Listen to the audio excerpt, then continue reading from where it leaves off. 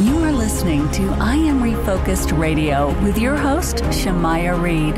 This show is designed to inspire you to live your purpose and regain your focus. And now, here's your host, Shamaya Reed. Hey, welcome to I Am Refocused Radio. Man, we are here once again today. Man, we have another amazing show lineup for y'all today. Man, we have an amazing guest. He's a youth motivational speaker, Eric Daddario. He has an amazing website. You should go check out thedecisionswemake.com. He does amazing work for youth, and it's a great honor to have him on the show. And first and foremost, man, Eric, thanks for taking time out of your schedule, man. How you doing? Great. How are you? Man, all is good, man. So you have a pretty awesome story, a powerful story. Before we dive into what you do for the youth and all the great traveling you do to inspire them and to help educate them on this topic, kind of touch with the audience a little bit of background story of you. Yeah, for sure. So about 15, 16 years ago, well, no, actually, let's say about 6 years ago, I'll never forget when I was in my brother's hospital room and the doctor walked in and he goes, "I'm so sorry, but you're going to have to say goodbye to your brother. You're going to have to," and then he looks at my parents and he says, "You're going to have to say goodbye to your son." And I'll never forget those words and how they made me feel and how they made my parents feel, because my brother had just overdosed on heroin. And he was in a coma. He was on life support. And this all started when he was in middle school, when he was in high school, with the decisions that he made, making the choices to drink alcohol, making the choices to smoke weed, making the choices to mess around with the Percocets and Oxycontin, because like so many youth today, he was struggling. And specifically my younger brother, Brendan, that was his name, Brendan, he was really struggling with social anxiety. See, because for Brendan, he was so nervous, so concerned, so afraid of what others thought about him, of what they'd say, of how they react. And that held so much weight in his life, and he cared about it so much. And so not knowing how to deal with this social anxiety, this tough moment he's going through, he starts making those decisions to numb, to dull, to mask his pain, thinking that's what's going to help him. That's what's going to help get him through this tough moment. But not realizing that he's only pushing his problem to the side. And so he finally realizes that, drinking, it's not going to help me. This is only hurting me. So that's when he starts smoking weed, because now he thinks, well, this weed, it's going to help calm me down, relax me, make me feel better. But then just like the alcohol, he realizes, it's only making it worse. See, I feel better in the moment when I'm high, but then when I come down from that high, I feel like I did before. All that pain, that suffering, that struggles come back. So then he decides, all right, I'm going to start messing around with the Percocet, the Oxycontin, the Xanax. And because he had drank, smoked, and made those choices, and he wasn't able to deal with what he was going through in a healthy way, well, then Brendan starts shooting heroin. And he would go through that vicious addiction of heroin for about 11 years, 12 years. And that just started the spiral that really, it started before that, but it was a horrible thing to see him go through. And so going back to that opening scene of being in the room with the doctors, I said to myself, after I heard that and we had to say goodbye to Brendan, I processed that for the next few days. I said, what could have made a difference in his life? If he had done something different, how could he still be here today and not dead? And I thought to myself, if he had made healthier choices, if he, at the beginning, you said we're going to talk about speaking up and asking for help. Well, right there, if he knew, if he had education on how to speak up, how to ask for help, who to approach, how to approach them, what to say when asking for help, if he had just made healthier choices, then I just firmly believe he would be here today. But I also firmly believe that if we can get our youth to make healthier choices, if we can get our youth to do things like speak up and ask for help when they're struggling, then we can really help this whole epidemic of drug addiction, of suffering, of anxiety, of depression, of suicide. So I started on this mission to talk to high school, middle school, and college students, but also athletes about making healthy choices, about how to ask for help. And that's where I am today. This is on Refocus Radio, talking to our guest, Eric Daddario. And man, when you are working with these young people today, are there signs that you kind of help with, adults and parents who can kind of see and notice some red flags, if you will, that maybe a young person needs help, but they may not be speaking up right away? Yeah, sure. And again, everything, it's hard and it's interesting because people are affected in different ways. So they may have different signs. And when someone's going through different struggles, because there's plenty of struggles out there. I talk about a lot, addiction with drugs, alcohol, self-harm, anxiety, depression, but there's so many other things out there like eating disorders, right? So there's a lot of signs, but I think the big signs, number one is they get disinterested in something they loved. So let's say, for example, their son, their daughter love to play hockey. They all of a sudden are just like, I don't want to play it anymore. I'm not interested. I don't even like it. Another thing is their appetite. They're not really eating that much. They've stopped eating. They're sleeping a lot. They're just acting in a way that you haven't seen them act before. And there's plenty of other things of signs when they're struggling through these types of things. But I think that those are the big ones right there. And I always say to parents, I can sit here and I can stand here and I can tell you all the signs that your son, your daughter will go through. And that's important to know. But in your heart, deep down, you have that intuition of a mother, of a parent. Something's wrong. And when you have that intuition, most of the time, you're right. You're right. A lot of times, it's funny, a lot of parents will tell me, I thought something was wrong, but I didn't do anything. I just was like, shook it off. And I think it's important that we listen to ourselves, because I really feel like as parents, we know our kids. And when we think something's wrong, we shouldn't just brush it under the rug and keep going and say he or she's fine. Because nowadays, you just never know. So I would say, yeah, it's important to know those signs of they lose interest in something that they may have loved. They're not eating a lot. They're losing weight. They're sleeping a lot. They may be acting out in a way you're like, this isn't my son or daughter. Those are important, but it's important to listen to yourself, to listen to that intuition that you have, because as I said, a lot of the times it's right. And for the young people, when they are struggling, and maybe one is listening to this show, this episode in particular, what, based on your real life experience and what you do when you're traveling and talking to these young people, what are some good steps for them to take to take that action to ask for help, and instead of trying to ignore it and do it by themselves? Yeah, it's a great question. Before I get into the 3 action steps I talk about, whenever I go and I give that talk of asking for help, I really break down the barriers, because this is so hard to do because there's so many barriers out there. There's so much stigma about asking for help. A lot of times, especially the males, the men, they don't ask for help because we've been brought up in a society that if I'm a man, I'm supposed to be able to get through it on my own, regardless of how hard, regardless of what it is. A man is supposed to be tough. It's supposed to be strong. And is supposed to be able to get through whatever it is he's faced with. He shouldn't need help, because if he does need help, that's a weakness. And if it's a weakness, then we're looked at as not being strong. And I would say that, the females, they don't have that exact same attitude. With them, I think that they're just really nervous. They're concerned. They're afraid of what others may think, of how they may react. Now, I'm not saying the males won't have that attitude, but I think the females weigh a little heavier on that. And the males, a lot of time, weigh on, I'm a man. I need to get through this.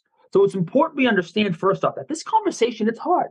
It's not an easy conversation to have. And it doesn't matter how tough you are, how much weight you lift, how strong you are. It doesn't matter how smart you are, where you come from, the amount of money you have. Everybody, and when I say everybody, I truly mean everybody, struggles to have this conversation. So it's important we realize that A, it's not a weakness, it's a strength, but also B, that this conversation for everybody walking this earth is hard. So now we can get into 3 steps to take. So when you're struggling through whatever it is you will, or you know somebody going through something, the first step is who? Who should you approach? Who's the best person to approach when you're having this conversation? We talk about youth.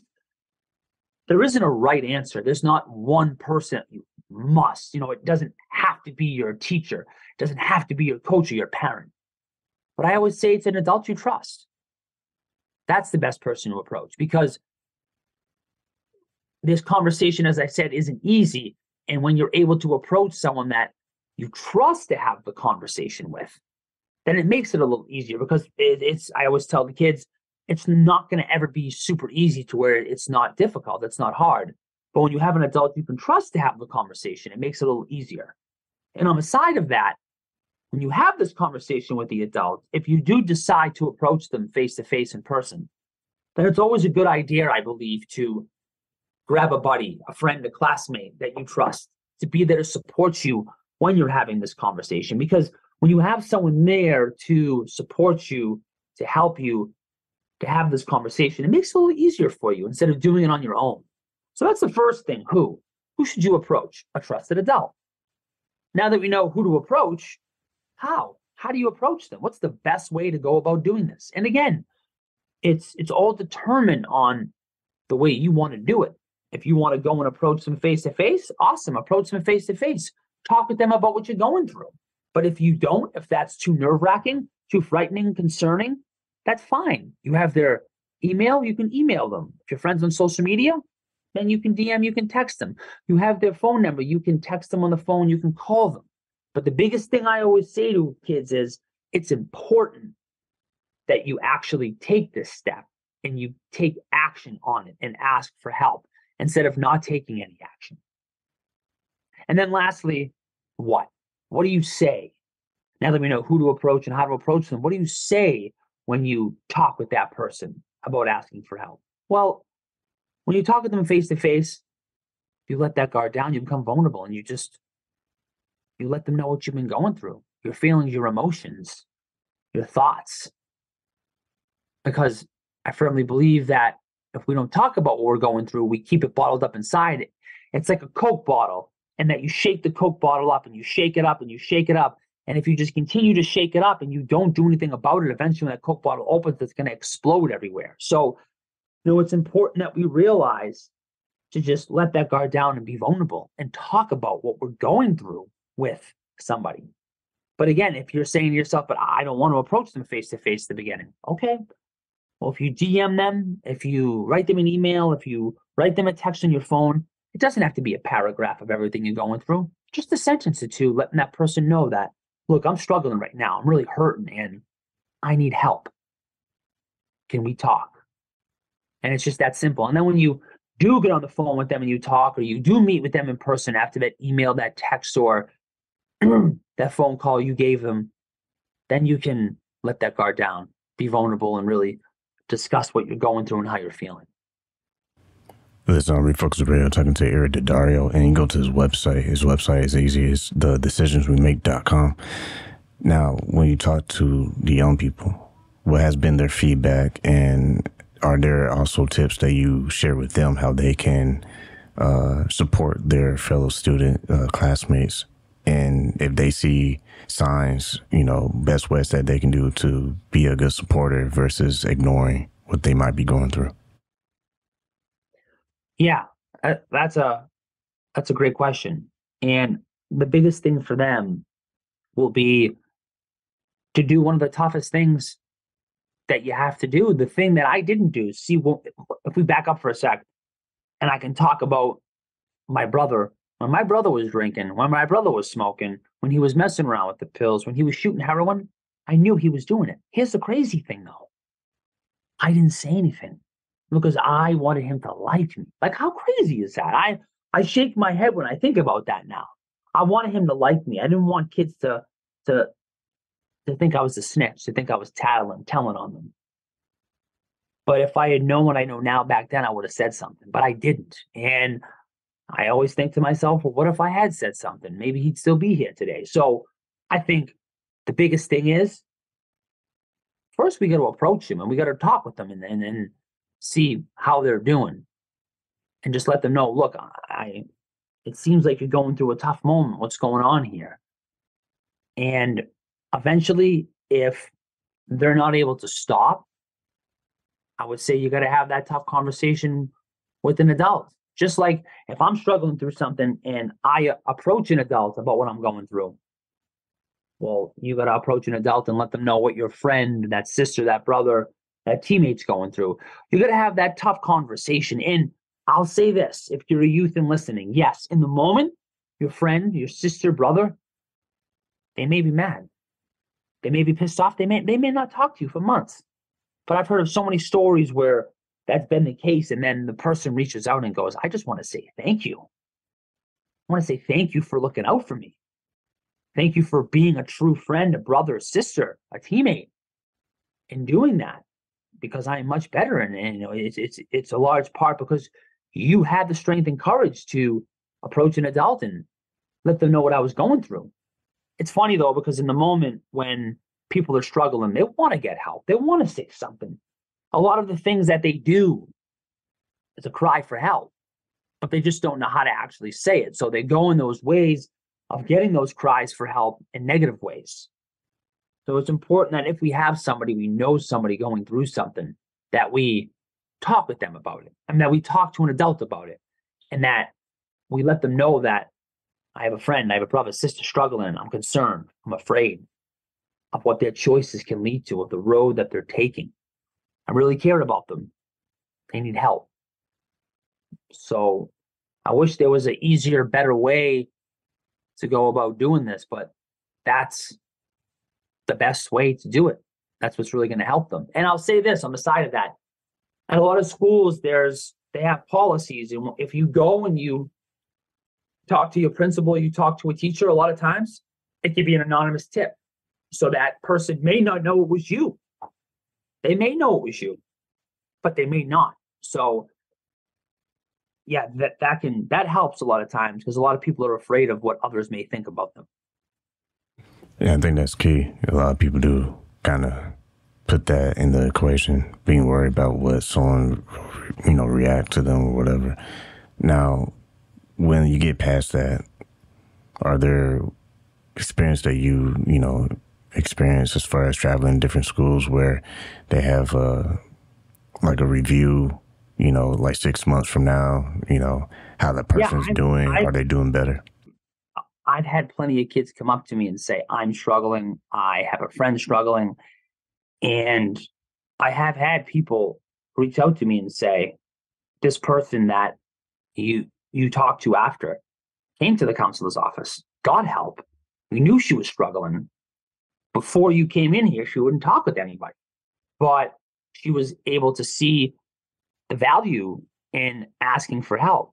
Or he was able to see how it didn't make him look weak, how it's actually a strength and how it's going to help him to get through what he's going through, how the choices he's making isn't helping but hurting him. So there's been plenty of stories out there where I've gone to schools and kids have come up to me after, talked to me, and I've actually walked some kids down to counselor's office, dean's offices, assistant principal's offices, because they were scared to have the conversation. And if I'm able to be there and help them to have this conversation and make it easier, and that's what I'm there for. So there's been plenty of instances where I've seen kids get help and just change their life. And one question I want to ask too, we all went through the pandemic globally. I can imagine the conversations that you probably had with students who had to face that, going to school in a different way, via Zoom or virtually. What has been some of the feedback and some of the things the parents had to do to adjust with their kids facing those challenges? Well, I think one of the biggest things is getting them out of their rooms, right? So when they were in their rooms or wherever they were, if you even just say get them out of the house, get them some sunlight, get them moving, because a lot of people were being affected, as you said, tremendously by this. And those who had depression became more depressed. Those who had anxiety became more anxious. Those who were misusing substances were more apt to use more, were more apt to, or if they were in recovery, were more apt to relapse. So mothers, fathers had to get their kids outside, put their kids on a schedule, just keep them active. They were trying to make life, I heard a lot from parents, trying to make life as normal as possible, which was very hard to do for everybody, but they were just trying to get their kids as normal as possible. I mean, if, let's say a kid, it was in the summertime and he was a basketball player. Well, father would walk down to the basketball court with him and shoot some hoops, or they would encourage their two daughters or sons to go down to the court and shoot hoops, or go out and run on the track, just getting them moving, getting them to try to live as normal as a life as they were living as possible. But it was easy for those who were struggling to relapse in their self-harm and their addiction to drugs or alcohol, because what those types of people really thrive on, especially those in addiction, is a community, is being around others, is interacting. And you weren't able to do that. So that's why it was so hard for those who were in recovery and those who were actively using to stay clean if they were in recovery and not go down that road. And for those who were struggling in the pandemic, it was hard for them to actually get clean because they didn't have that support group. They didn't have those people coming around who were supporting them, cheering them on, going to meetings in person. Yeah, we all found out the computer isn't like in person, not at all. So those were the biggest struggles. We've been talking to Eric Daddario. Go to his website, thedecisionswemake.com. In today's topic, we've been discussing how to ask for help when struggling. And I feel like this can be, students, it can be adults. I mean, anyone who is facing challenges, they can learn better how to speak up and ask for help. And we can all help each other get through those challenges. You also work with athletes as well. And sports athletes, I mean, they got pressured, right? They got to win those big games, but they also have to hit those books. What are some of the common threads that you've noticed throughout the time you've been able to experience interacting with student athletes as well? Here's the funny thing is, maybe for different reasons, and I'm going to even say some in my head that I'm thinking of the same reasons as kids who don't play sports. It's funny, we put athletes on this pedestal that even especially pro athletes, but even college and high school athletes that, they're an athlete. They're not going to go through anxiety. They're not going to struggle through depression. They won't become addicted to drugs and alcohol. No. So a lot of the things that I see when I go and I speak to students, and not student athletes, just a group of students, I see a lot of the same things: anxiety, depression, substance misuse from drugs, from alcohol, self-harm, but for different reasons. So for the athlete, it's maybe at the college level, they're really anxious, they're really concerned, afraid that I'm not going to play at that next level, right? I put so much time, I put so much effort into the sport that I play, and this is my identity. I put all my eggs in this basket. If I don't make this, what am I going to do? And it becomes they feel a lot of anxiety, or they become depressed because maybe they're not getting looks in high school to play at that next level, or to play. They have these dreams, these aspirations, these goals of playing Division I, and they're getting offers, but they're not getting the offers from the schools they want.